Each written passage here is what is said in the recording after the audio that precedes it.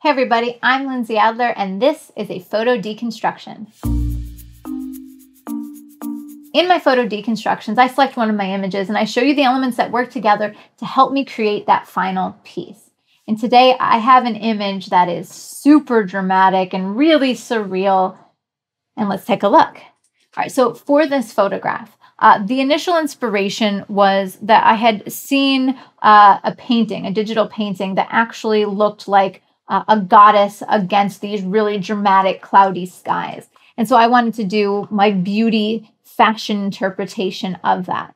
So I went in search of a cloud background. Now for beauty shots, for close-up shots, I often will print out my own backgrounds on canvas prints and then put that behind the subject. But I knew I wanted this to be something full length. And so I went in search of these backgrounds and I actually found that Denny's had beautiful cloud backgrounds. I got two of these cloud backgrounds and I put them in a V. So this would give me more width to work with. I worked with a creative team who did the hair, the makeup, and the styling. And I wanted something for the styling that would give me a lot of movement, something that would almost look like angelic angel wings. And this is what the stylist provided me.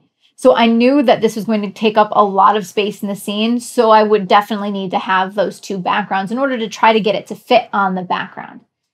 All right, so as you might be able to tell, there's actually quite a bit of production that went into the shot. So let's take a look at the behind the scenes image. In the behind the scenes here, you can see that there are actually 4 lights at play. Now, fundamentally, let's actually start with the background. You can see that the background I have here, it's those two Denny's backgrounds. The color is drastically different, but I'm going to show you how we got there. So first of all, we have our main light. And the main light is a 3-foot octabox. Basically, that's the light that's going to be lighting our subject's face. But that's just normal portrait light. I need something more dramatic. So the next light that I have is actually this overhead large umbrella with diffusion. That's a top-down light that lights her head. It kicks a little bit of light onto the background, and also it'll kiss the top of the dress. So it's just this kind of glowing, heavenly top-down light. All right. But then I need a fill light because right now there's a light on the face and a light overhead, but nothing to light the front of the dress. So that's what we have, the large umbrella with diffusion over on the left-hand side. It's just to the left of the camera and it's going to help me lift up the shadows. I want the picture and have a lot of detail in the front, but I don't want the overall moodiness and glow from the heavens above to be overpowered. So that's why I wanted another light so I could control how much fill that I had. And then there's one more light. Right here, you can see another light, which is a 10-degree grid, basically a focus light. And the reason that's there is I wanted it to look kind of like God's lighting, a beam of light coming down from behind the subject. It's like the sky is opening up to her. So I could maybe fake a little bit of this in post if I wanted to flare out something from overhead, but then I wouldn't see the highlight on the face. So I wanted to make sure I added that light, and it's actually boomed out up over top of the background.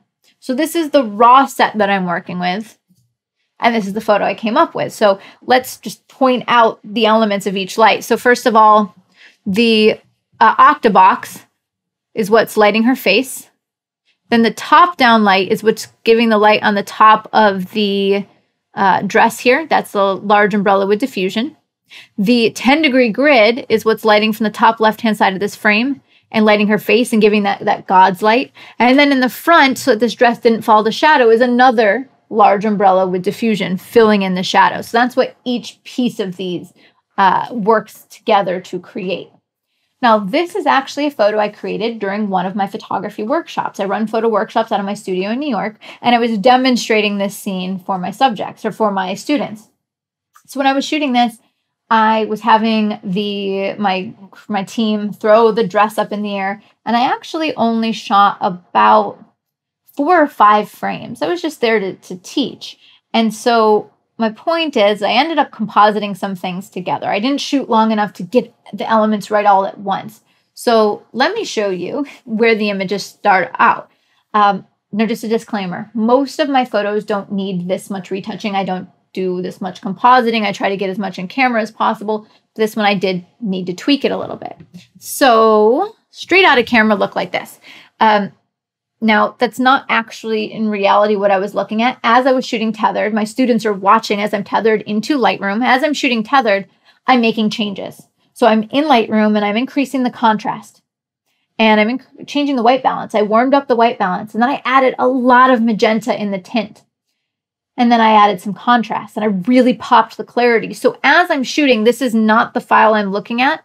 The file I'm actually looking at in Lightroom looks a little bit more like this. So you can see the contrast and you can see the purplish, pinkish tones. But it's not quite what I had envisioned. First of all, obviously, I want to extend the sides of the canvas. So I shot a plate. I shot a plain shot of the backgrounds when my model wasn't there.